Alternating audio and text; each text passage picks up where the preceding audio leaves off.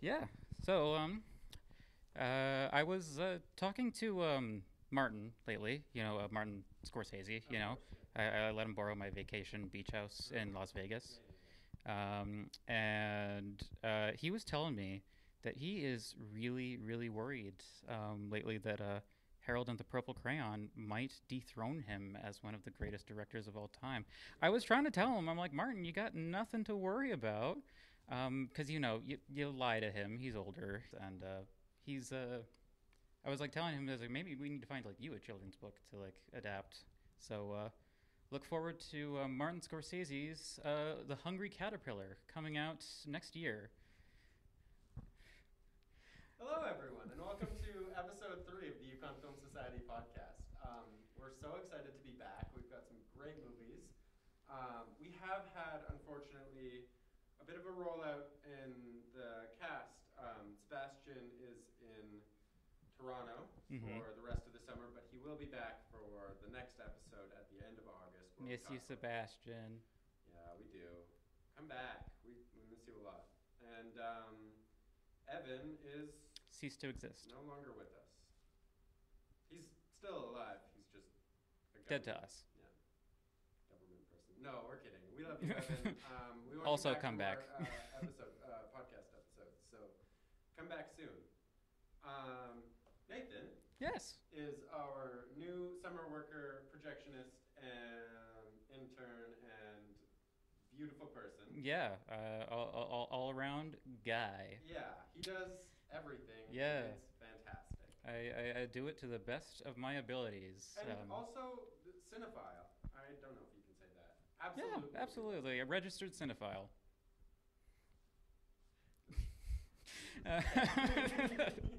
um, So Nathan, yes. what is your favorite movie that you watched at the Yukon Theatre this past month? This past month, let's see. What did I that I've watched here? It was probably La Chimera. I think we had that last month. It was a wonderful. I think it's Italian. Yeah. Yeah, Italian film. I know they speak Italian, but sometimes that doesn't mean anything. But yeah, just super intriguing. Josh O'Connell is awesome in the lead role.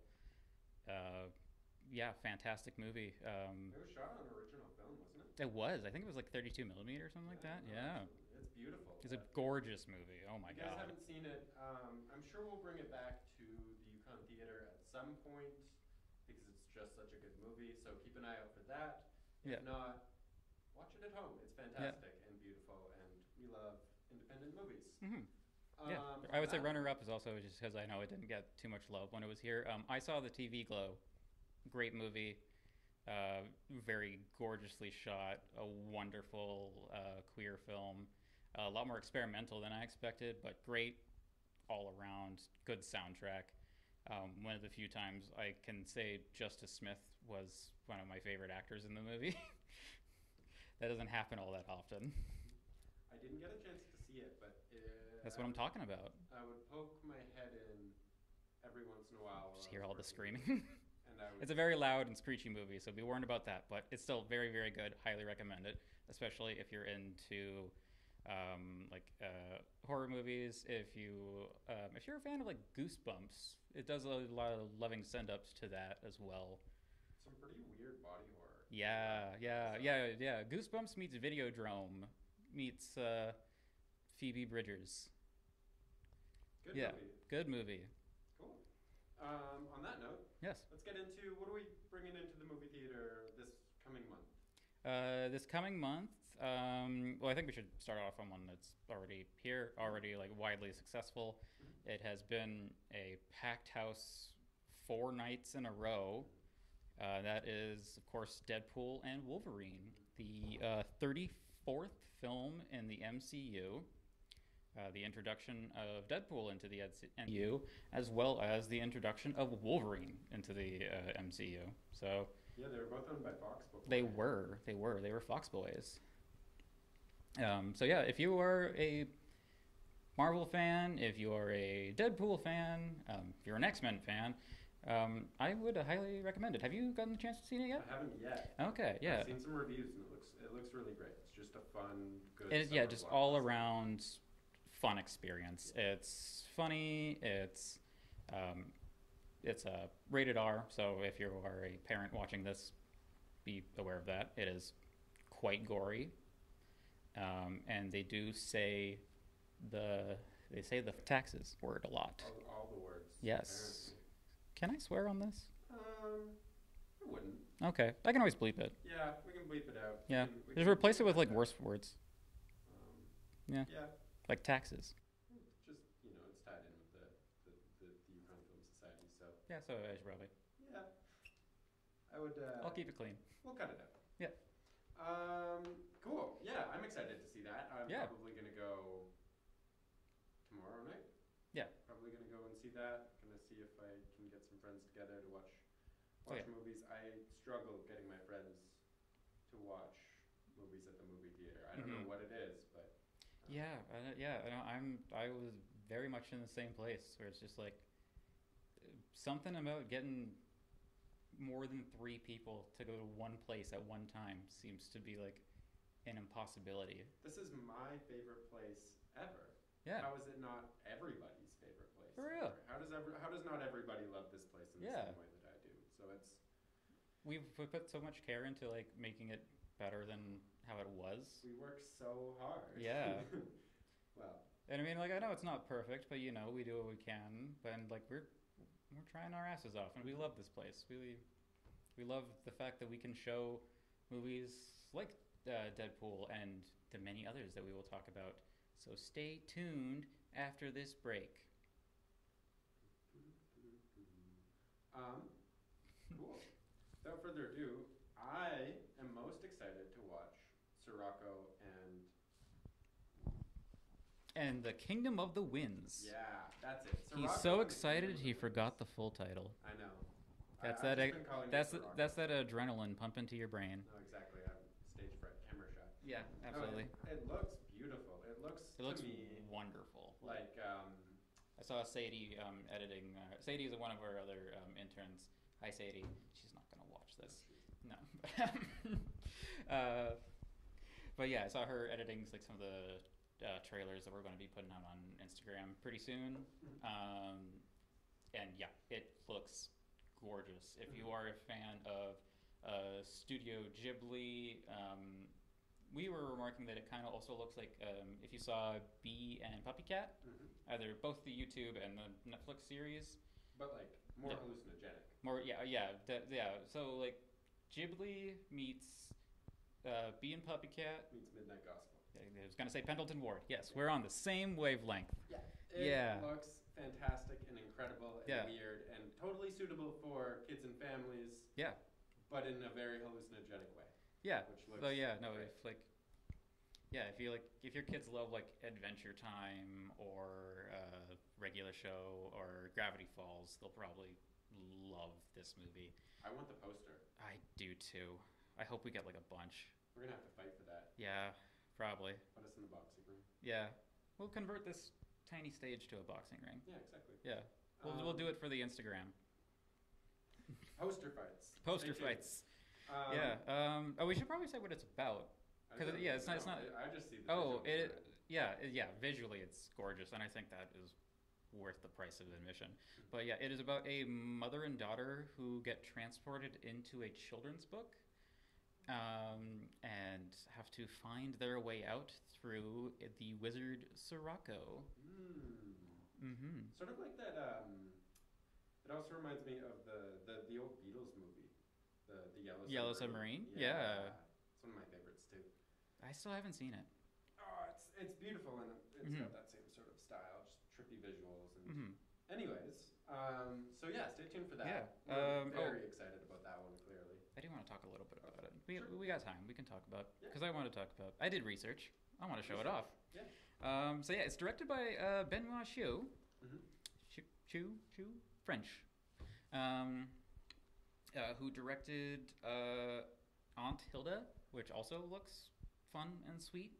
I just watched a brief trailer in that. It wasn't in English. I don't know what it is.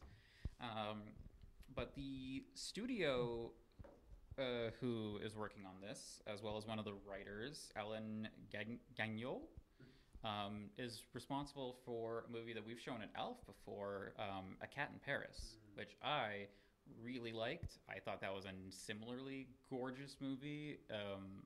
Very little dialogue, if I remember, to no dialogue, but still tells like a really interesting story just about a life in a city and just a cat just wandering through it. And yeah, like I said, beautiful visuals. That one also had great music.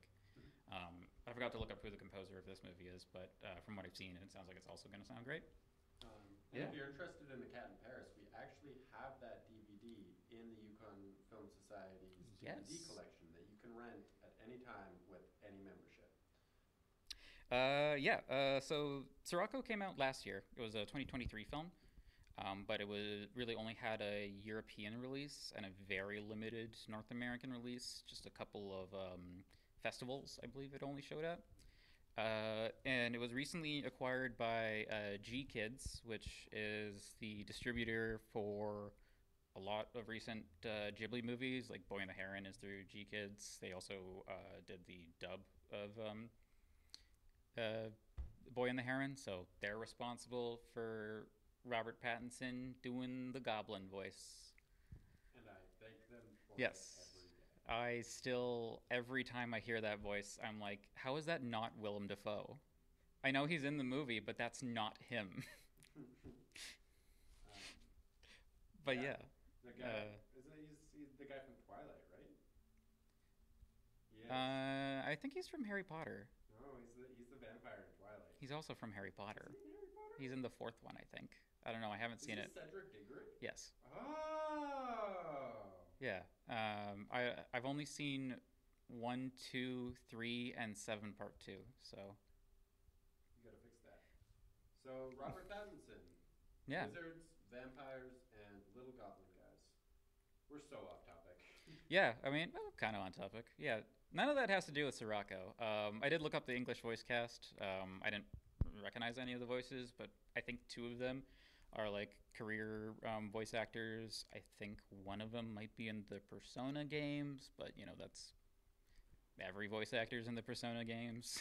But yeah, when it initially came out, it did win Best Feature at the Annecy International Awards, and it also won the Grand Competition Award, which I believe is like the Palme d'Or equivalent of the Zagreb World Festival of Animated Films. Yeah, which I looked a little bit into. I was unfamiliar with it, but apparently if you're into smaller animated films or even bigger animated films, they have all kinds. That's one of the big ones to be in, as well as like the International Animated Film Festival, I think it's just called, the IANF. But yeah, it's got a lot of praise from people in the industry, and just like watch the trailer, you can tell why. But yeah, the English dub is something that is new. We are getting that. I think we're showing it for 2 nights. Do you remember which nights those are? Is it the 13th, 14th? I don't know. Not this next Saturday, Sunday, I think. So yeah, I think that's the 13th, 14th. We will have it on the website, and I'll probably also edit it in if I'm wrong. YukonTheatre.com. YukonTheatre.com. One night I think is in the English dub, and the next night is French with English subtitles. Would love to see both. Mm-hmm. Or either. Yeah. I think I'm going to watch it in French, but that's because I'm a staunch subs, not dubs person, but that's also for just reasons of I like things being seen in their original vision. We can debate that later, off camera. Okay, got it. A big, long debate. Sub-dub fight coming to our Instagram. Maybe. Here we are. Here we are. We're making progress. Okay, yeah, that's really all I had on that. Do you want to talk about the Great Escaper? Let's Great Escape this sidetracked conversation into the next one. Great Escaper is it was also a, I think, late 2023 film. Now getting a wider release, which is cool. It is. Yeah, it was originally released at BFI, British Film Institute's festival, and then I don't think it saw much distribution after that, and now it's finally getting that, which is awesome. It is also being very well received. It's currently sitting at an 89% on Rotten Tomatoes. It is the true story of a World War II veteran, Bernard Jordan, who fled his retirement home to go visit the 70th anniversary of D-Day in Normandy. Yeah, it is. I think it's a cool story. But yeah, he was like reported missing from his home in where, I have it down here where it was. Hove, which is a small town in England. Yeah. Apparently, sorry. Go ahead. Does he escape his retirement home? Yes. Is it an escape story of an old man escaping his retirement home? Yes. Beautiful. Yeah. I'm excited to see that. Yeah. I looked mostly at like the true story of it. In the movie, it says he is a 90-year-old who escapes the movie, which is making me believe this movie is all lies, because he was 89 when he escaped. He was 90 when he got back home. He went for his birthday. Yeah. Aww. Okay. Yeah, I think his birthday was like shortly after the thing. So yeah. I do want to see this movie. Yeah, it looks very sweet and emotional. It is the last performance for both Michael Caine and Glenda Jackson. Glenda Jackson unfortunately passed away in June, and Michael Keaton is retired. He is no longer acting. So He's still alive. yeah, he's still alive. Yeah. Michael Caine, by the way, got his name from the Caine Redemption? Reformation? Who told me that? Was that you? No. Was that you? Someone told me that. He got it from a play. I learned that recently. Caine's not his real last name. Yeah. That's a fun fact that I learned but didn't write down. So to me, it sounds like you can go home and watch Thelma. Yes. And then come back here and watch The Great Escaper, and just watch a bunch of movies about old people committing crimes, which is just a weird sort of niche subgenre that I am all here for. This one's much less of a crime. I don't think He was reported missing, and like police resources were used to try to find him. So if you count waste of police resources as like a serious crime, then yes, a crime was committed. Old people doing things that young people should be doing. New niche subgenre. Mhm. I'm all here for it. Yeah, young people need to escape from more retirement homes. More old people need to make sting operations. Yes. It even said. Yeah, there you go. Cool. Cool. Yeah. What's the next movie? It is. The Fabulous Four. Speaking of old people, The Fabulous Four is a movie directed by Jocelyn Moorhouse. It is about three friends who visit for their fourth friend's wedding, and they get up to shenanigans. They are all older actresses. We have we have Susan Sarandon. We have Bette Midler, Megan Mullally, and Cheryl Lee Ralph. Cheryl Lee Ralph you might recognize from Abbott Elementary. Yeah, that show's been huge recently. Yeah, and she's really funny on that show. She's great. But yeah, most people know Susan Sarandon and Bette Midler. How could you not? I found out that between the four of them, I think they almost have an EGOT. I don't know if any of them have a Tony, but Susan Sarandon has an Oscar. Bette Midler has too many Grammys to count, and Megan Mullally has Emmys for Will and Grace. Oh. Yeah. Cool. Yeah. I just thought that was a fun thing that Can you explain to me and the audience what an EGOT is? EGOT stands for Emmy, Grammy, Oscar, Tony. Is someone who has won all 4 awards. Cool. Yeah. I think it's up to like 14 or 15 now, because I believe I'm gonna have to cut this because I'm not gonna be able to remember her name, and I feel bad because she's an amazing actor. It's not Mary J. Blige. We're gonna move on. I'm gonna cut this. This is horrible. Or yeah, am I gonna cut this, or this is just gonna be like a slow zoom on me just not being able to remember Viola Davis's name. Viola Davis is an EGOT. I think she's the most recent. We got that. I did it. We got that. Go me.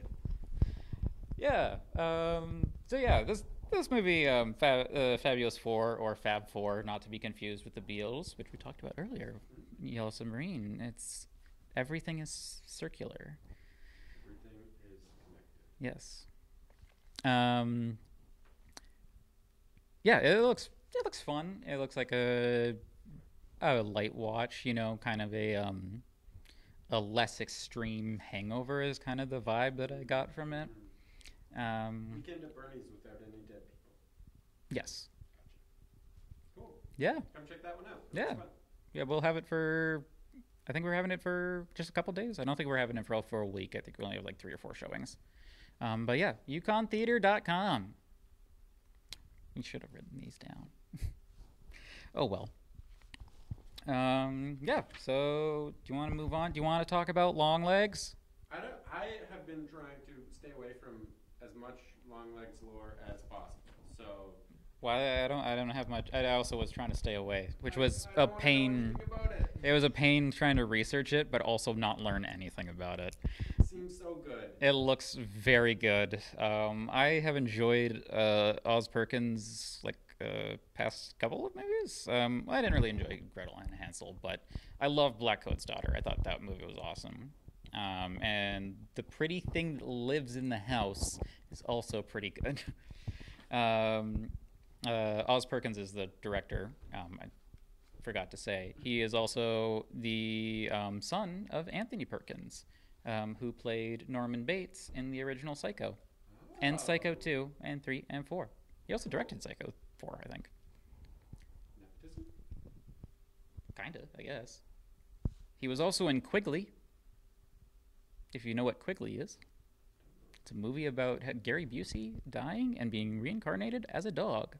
Oh. Kind of like, Shaggy Dog. Shaggy no. DA. 9 Lives with Kevin Spacey. This plot has been done like a million times. But Quigley is a cute little Pomeranian being voiced by Gary Busey. Well, he's not being voiced by Gary Busey. They don't do voiceover. They do Gary Busey on all fours with a collar.